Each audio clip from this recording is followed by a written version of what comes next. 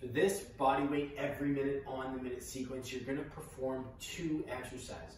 The first exercise is gonna be a quarter squat lateral step. So you're gonna go down into a quarter squat stance, toes, knees, hips all stay in line. You're gonna step laterally, just back and forth like so. Once you're done all your reps of your quarter squat lateral step, you're gonna stay nice and low and you're gonna pulse.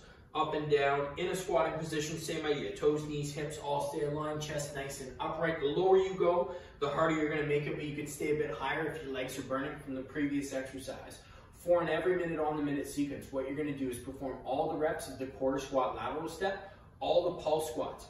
Start a timer before doing so, and then once you've completed the reps, whatever time you have left for in that minute, you rest, and then repeat the sequence every minute on the new minute. So with that, if it takes me 40 seconds to complete the reps in my first round, I'm gonna rest for 20, and then start again on that new minute for my second round, and so on and so forth.